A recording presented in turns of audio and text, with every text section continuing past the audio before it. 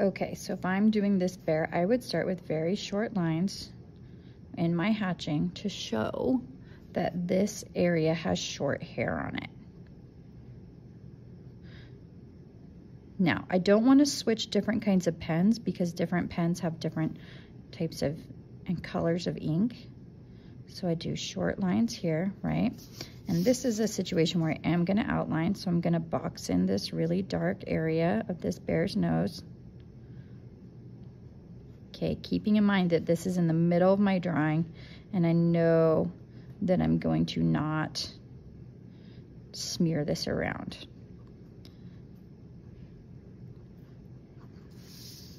Okay, so I'm going to do short lines for this area, and then as I work my way out, I'm going to look at the shape and placement of the lines that I do need there, and I'm going to change the angle of my paper. Okay, so if I'm working my way out on the face, what I'm going to do is I'm going to look right here. There's longer lines, so there's short hairs here, longer, and then really long as we get out towards the shaggy areas of the body. And so you want to pay attention to the direction the hair lays, right? And then you also want to pay attention to the gradients and values that you find there, right? So this is kind of a darker pocket around the eyes to show some of the structure of the bear's skull. And so I'm going to get over here and be like, that's a 4, right? And so when I'm doing it over here, I'm going to go back and forth comparing to make sure that I'm getting enough shading there to make that a 4. And this eye is too far away and too big. So we'll just move it over here, make it a little smaller, a little more oval. Okay, so I'm going to get in there with that eye, leaving a little jiggity highlight, just the way it looks. My highlight got smaller than intended, but still fine. I also have a little bit of a shape here of like this line here and that line there. And so you want to look at all those features as you're doing it. Okay, so I'm going to come around and get those. Now as I get further away from that area, what I'm going to do is make the hairs longer. Now, if you want hair to look natural, you can't do straight lines of perfectly even hair. You got to do just little variation so that it feels natural. So as I come here, I'm going to start lengthening my lines, okay? And I don't want to do it really suddenly because it'll look strange. And so we're going to do slightly longer hairs as we work out towards the edge of the bear's face. And I have this light edge here that shows that that's where the edge of the face is. So when I get to those, I'm going to put those lines fairly far apart. And then as I work my way back from there, I'm going to get them closer together to develop more shading. And so the way we have our light and dark areas with pen techniques is by making sure that you are crowding the lines up closer together and overlapping more when you want them to be darker. Okay, so right now this is about the same value in this whole area. So I'm going to look at it and say, I need to start getting more shading in here. So I'm going to overlap some more lines and I'm going to keep that light edge.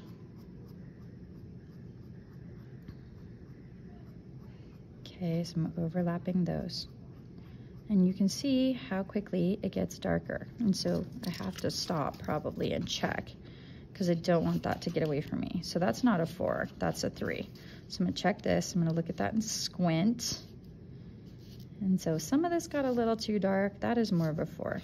Okay, so I'm going to make sure that I'm not getting too light. So you always wanna have your gradient checker with your value scale. Okay, now here's the thing. I have to keep this light area, right? So just like we did on the chicken, I'm gonna keep this edge looking light by darkening the area behind it. So I'm gonna come up here. And the other thing is I want that hair to have a little bit of a jagged edge to it, right? So if I was doing it with a line, I'd do it like that and make this part darker and keep those jagged edges. But I'm not just drawing an outline. I'm gonna do it with my shading to do that same effect. So I'm gonna come over here and I'm going to make sure that I'm getting this bottom corner or this bottom edge darker, but keeping a jagged edge so that my bear looks furry. So I'm gonna get in here and I'm gonna do that. Now, if it doesn't have enough of a point, I'm gonna go back up into some of my other shading. And so I wanna make sure that I'm getting this dark line right here that's gonna fade into this area. Okay, and I wanna make sure that it's not too thick and that it fades as it comes up this way, because that's what it does in the picture. And this is what you're gonna do with all fur edges where you have a light fur edge and then a darker area. And so once I darken those in, you can start seeing that this is gonna feel like it pushes forward in space and like gets closer to us. Okay, and as we get further out, once I get to this part of this, I'm gonna make quite a bit longer marks to make that hair look longer. Okay.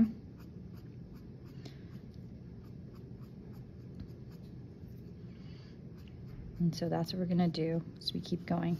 Longer marks imply longer hair. So if I was doing a wolf, maybe my lines might be this long when you get to the fluffy part, or like on a lion, the mane is gonna have even longer hairs than that. Okay, so that's how we handle making light areas show without outlining. All right, next couple things that people are doing a lot of is fir trees.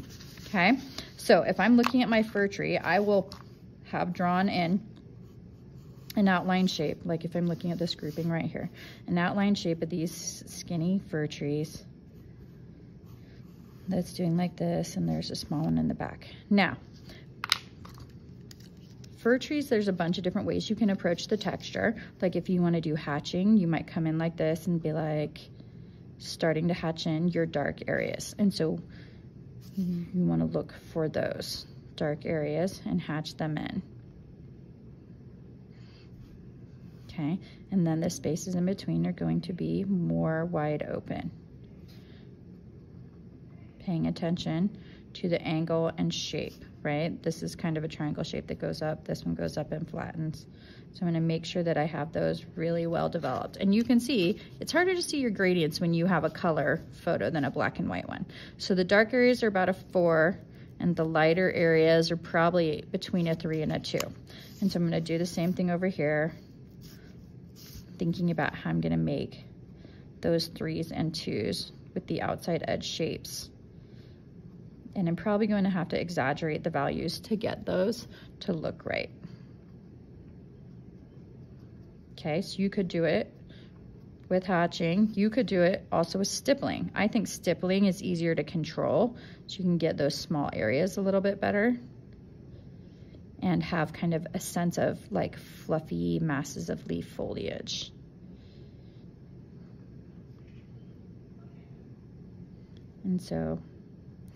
And then right here, you can kind of see the implied trunk. So I might do like a line right there of stippling that's all kind of developed, and then get some of my dots around those. And we start getting a sense of the shape of that tree really easily.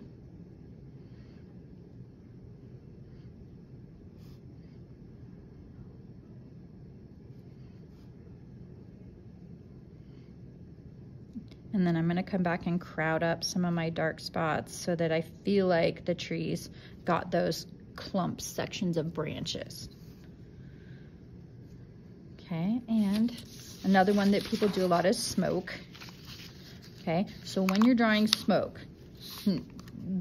one of the things you want to look for is all these curving shapes. Now, the thing that's interesting is we see these curving shapes a lot of places in nature. So if you're drawing an ice cream cone, if you're doing a beach with a wave and there's the foam on the waves, if you're doing actual clouds, all of these things have really similar shapes. So you want to make sure that you have carefully drawn, not fake clouds, but the actual shapes that you see, right?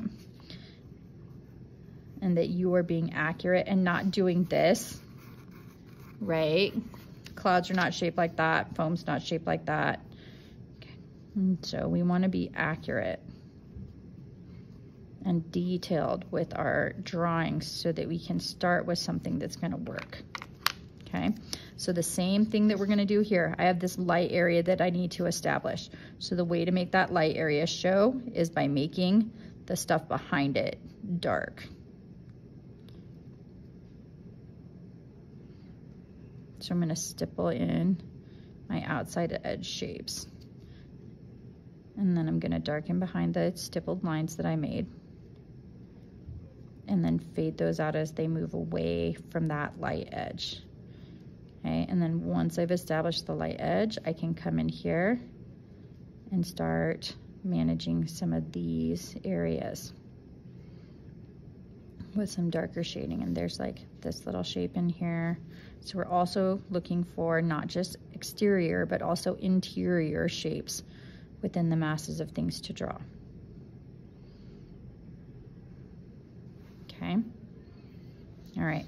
Now, one more thing that I keep seeing a whole bunch of is skin tone. Like when you're doing people, I would definitely stipple them so that they don't look harsh. Okay. And so, like, let's say I have a person's nose right here. Okay. So I have a nose that I'm going to be doing some stippling on, and I have the tissue that's around it, right? And it's coming up here, and we are going to have, you know, defined very lightly where we're going to put some light and dark areas with lines that we're going to erase. So let's say I have an eye over here. Okay, whatever you need to have going.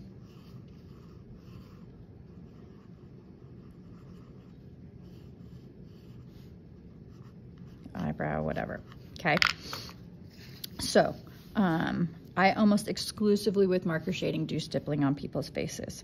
So what I would do is I would come in and I would start with some of my darker areas and then work my way back into the lighter ones.